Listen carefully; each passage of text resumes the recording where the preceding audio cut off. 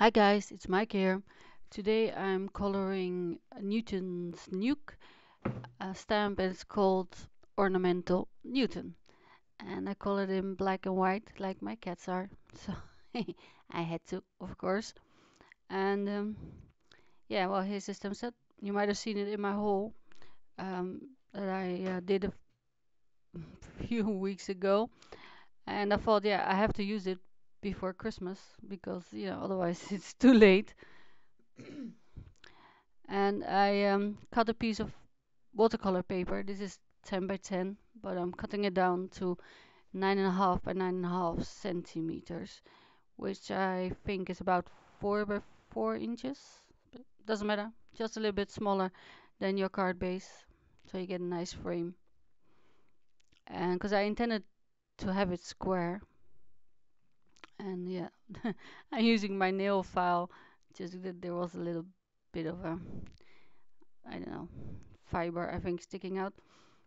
And yeah, I'm using the Misty because it's watercolor paper. It's a little bit um, irregular, and because I'm using MFT hybrid ink and it's black licorice, I have to stamp it at least 2 and maybe 3 times, and then 3 this time. And it's not because the ink is not juicy, it's just the paper and the ink probably. I don't know, it's not as black as VersaFine, but yeah, it's great for watercoloring actually. And I'm choosing the sentiment. It's also from the same set, and it's called Feline or Feline Festive. And I'm putting it in the corner. And you could put it in the middle, but because of the shape of the sentiment, I prefer it in the corner. And yeah, cat hair. I'm using my laminated piece of misty paper to see if it's straight, and then I can put in my card base, and I'm using VersaFine this time. And this way I can put it to the side and it can dry while I do the coloring. And I'm looking, yeah, there was a Santa head in there. I thought, I was tempted to put it in, but I didn't. And this is my Talens Ecoline. And they come in these jars usually, glass jars, but I put them in these ice cubes and let it dry. And then I numbered all the ice cube trays. And yeah, as I was pointing at, Newton Nuke is a nice red tabby, and mine are black with some white shoes. They have like little white socks and bellies. So yeah, I'm gonna speed up this a bit so you don't have to sit through that all the time. So I'll see you after, and hope you enjoy.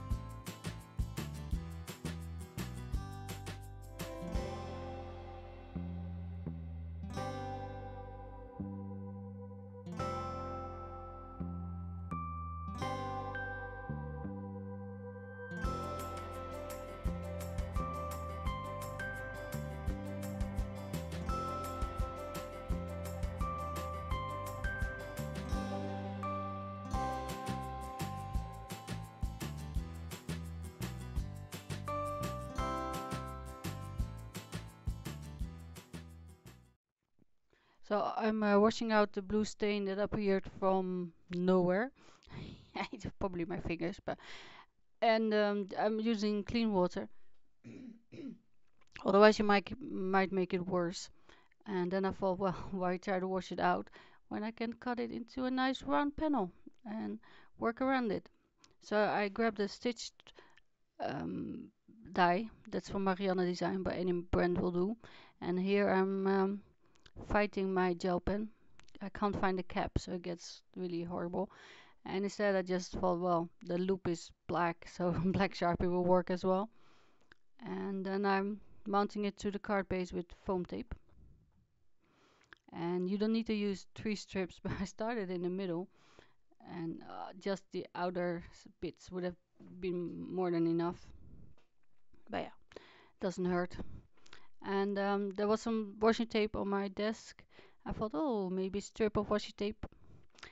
But yeah, I thought, man, these don't go. So I was peeling off this tape, and I remembered that just today I was at Action, Dutch and Flemish store, and they had these metallic washi tapes, and one says thank you.